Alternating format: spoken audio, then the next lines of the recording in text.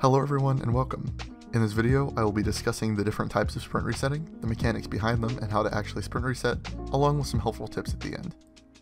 Now, the entire purpose of this video is to be as concise and as helpful to you as possible while still telling all the information I feel necessary. Hence, I've put in some timestamps in the description for the different segments of the video, and although I do implore you to check out the entire video, feel absolutely free to skip around using the timestamps so that you only get the information that you want.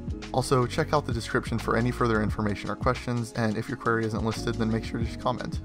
Without any further ado, enjoy the video.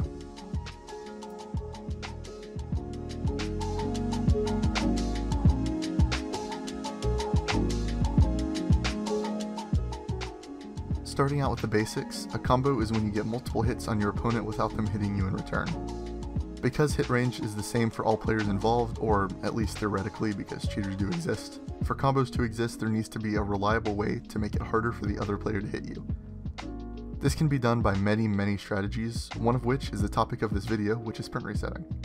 Sprint resetting is easily the most necessary skill to master in PvP. There's absolutely no way that you'll be able to keep up with the other players if you don't know how to do it properly.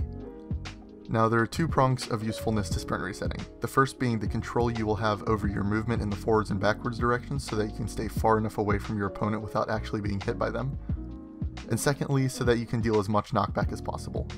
There will be an in-depth reason as to why dealing more knockback is important in the next section of the video.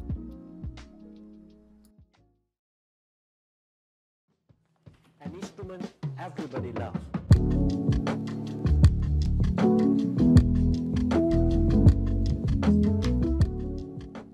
So this is the part of the video that has the most mathy and codey stuff in it by far, which is obviously a little bit boring to most people, or at least most of the people who watched my tutorial on rotting.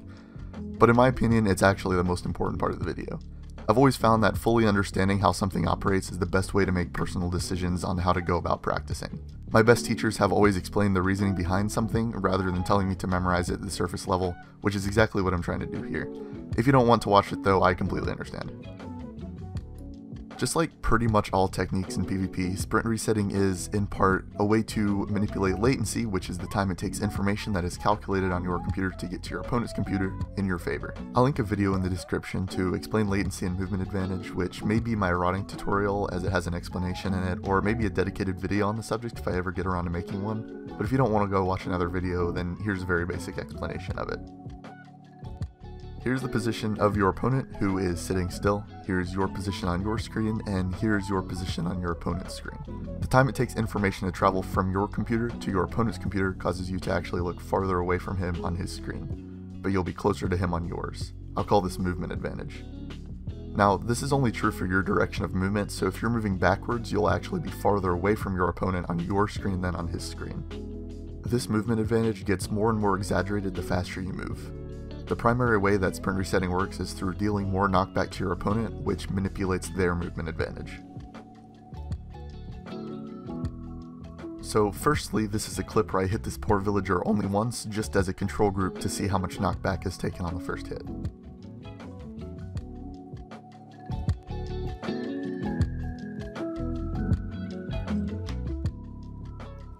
The second clip I hit the villager twice, but without sprint resetting before the second hit. As you can see, I deal a ton of KB on the first hit, but then on the second hit he does not go nearly as far.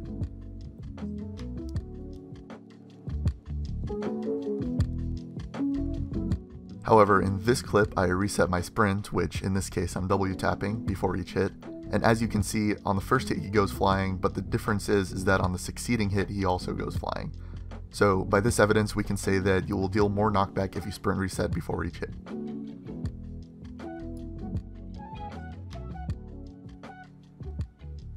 So just to make it easier to visualize all of this, here are some different scenarios that utilize different player movement speeds and directions, and hence different movement advantages. Let's take the scenario where both of these players, I'll call them Jack and Jill, are moving toward each other and hence in opposite directions at the same speed. Both have equal movement advantages in their respective direction of movement, as represented by this green arrow, and therefore there is no net movement advantage. No player has an advantage in reach over the other. In the second scenario, both are moving at the same speed in the same direction. Jill is closer to Jack on her screen than on Jack's screen, but Jack is farther away from Jill on his screen. This makes Jill be able to hit Jack from way farther than it looks like she should be able to. In this third scenario, both players are moving away from each other but at different speeds. Because Jill is moving faster than Jack, she has more of a movement advantage. However, this advantage is not favorable to her because it is in the opposite direction and makes Jack seem farther away on her screen than on his screen. So Jack will be able to hit Jill when she can't hit Jack. Sprint resetting is basically the third scenario. You making your opponent take more knockback means that they will be moving away from you faster, making their bad movement advantage greater so that you can hit them when they can't hit you.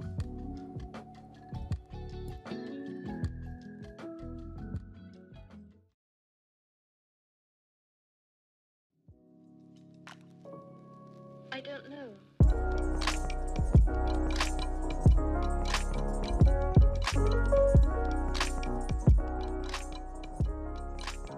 Now that you know the basic idea behind sprint resetting, here's a list of the main ways to pull it off, along with the pros and cons so you can figure out which is best for you.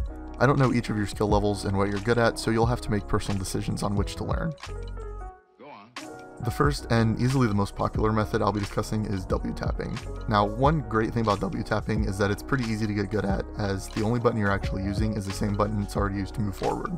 You don't need to put a ton of extra thought into it, which makes it great for beginners, but it's also good enough so that it's widely used throughout all skill levels. It's also very effective at controlling movement, because it's just one basic input and you control when you stop rather than moving more slowly. A couple of downsides to this method though is that it's basically known by everyone, so it doesn't really make you look special when you use it, as it's more of a necessity than an extra, and it's pretty much the jack of all trades, not amazing in one category, but pretty good in all of them. Secondly, there's S-tapping. Now, S-tapping provides control over movement that is just second to none. If you combine it with good strafing patterns, it feels like you're dancing around your opponent. You also get crazy hits on your opponent, and honestly looks like you're cheating if you can pull it off well. However, a problem with it is that it's the most difficult to do out of all of these, so learn it after you have a good mental map of how close you need to be to someone and a good mental timer of how long hit cooldowns are. It can also be really costly if you mess it up. If someone hits you when you're going backwards, you'll take way more knockback and then they can get a combo on you pretty easily. Thirdly, there's block hitting. Now, some nice things about it are that it's just very easy to do, as you just have to focus on one input, just like W tapping, but I would say that it is a bit harder because the input is not your movement key. Easily the biggest advantage to block hitting is that you take 50% less damage if you're hit while blocking, so it's pretty safe for you if you mess up. You're also not put as much of a disadvantage if you get hit while doing it, because blocking only slows your movement, so you'll take less knockback if you get hit. It's just a very safe method in general. Now, one problem with it is that it's not nearly as good at controlling movement as W tapping or S tapping, because you only slow yourself down rather than completely stopping your movement. Lastly, there's shift tapping. Now, I'm not going to say that I don't like this method, but you'll know what I'm thinking when I say that there's basically no pros to this method over the other methods. It has the exact same big con as block hitting, that you have less control over your movement speed, but without the big pro of it, which is that you take less damage. You also look dumb while doing it. I guess if you find it to be the most comfortable for you, then it gets the job done.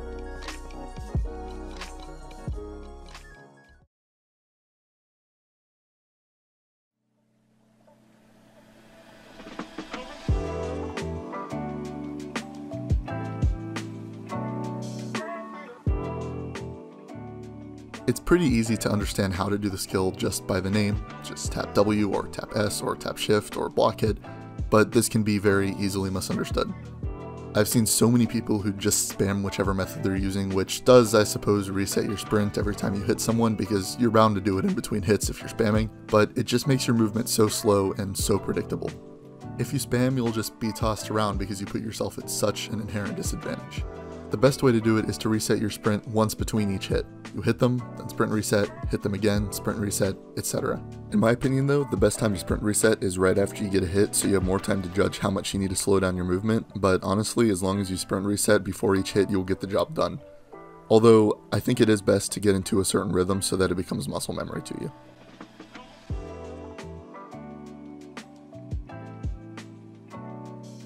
For W tapping, all you do is let go of the W key and then press it again.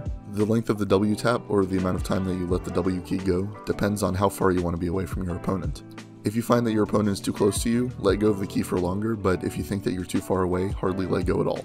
As long as you let go of the key at some point, you have completed the sprint reset, and all the rest is just movement control. For S-tapping, there are two different methods. The first is where you don't let go of the W key at all, but you kind of bend your finger back so it's hitting both the S and W keys at the same time. It works in a very similar way to W tapping, but you just slow down more quickly. The second way is to take your finger completely off of the W key, quickly press the S key, then press the W key again. This makes it so that you're moving backwards for a split second.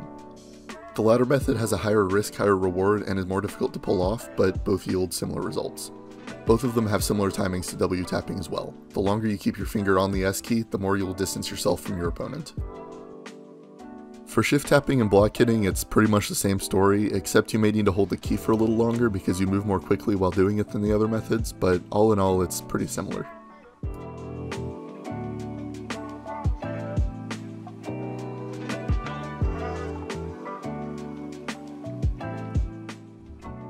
There are other methods like this eat tapping as I dubbed it, but honestly they're not nearly as good as the main ones that I already went over. In general, as long as you stop a sprint and then start sprinting again, you've completed a sprint reset. It doesn't matter how you do it.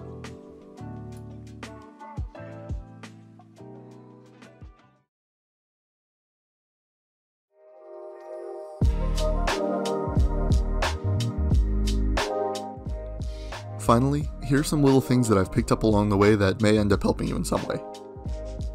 Firstly, I've always found it easiest to begin a combo by W tapping or block hitting because of their versatility, and then as you get 1 or 2 hits into the combo, you can switch to whichever method you want to use. S-tapping just has far too much room for error. Being able to execute something with that small of a margin for error requires some sort of predictability, and that predictability just isn't there for the first few hits of a fight. The succeeding hits are quite predictable though, so if you are S-tapping, use it after you start the combo. Secondly, there's a method of W tapping that you just barely tap the W key after each hit, and you basically move at a snail's pace toward your opponent. This is usually great on practice servers because they have their knockback toned down a ton, and once you get used to the knockback on the server that you're playing on, you can probably do it without a problem. I found that S-tapping is amazing for rod PvP. As I was saying earlier, the first few hits of a combo can be fairly unpredictable, which is one of the downsides of S-tapping, but in UHC style PvP, those first few hits are done by a rod. You can use frequent S-tapping along with your rod to keep your opponent at exactly 3 blocks and just dance around them. By the way, if you want to learn how to rod, I'll leave a link to a previous video of mine in the description that outlines that skill. Lastly, for S-tapping a lot of the times, I like to do this weird circular strafe, which involves letting go of the W key, then pressing A, S, and D in that order, or I guess vice versa, to make a circular motion. It may be purely psychological, but play around with it a bit. It's kind of fun. I see you made it to the end, so thanks for watching all the way through. This video has been quite a long time in the making. As you can see, the B-roll gameplay is from all the way back in February, and I'm even using some mods that aren't allowed on Hypixel anymore, which is kind of funny. Anyways, I hope you all had a Merry Christmas and a Happy New Year. Bye!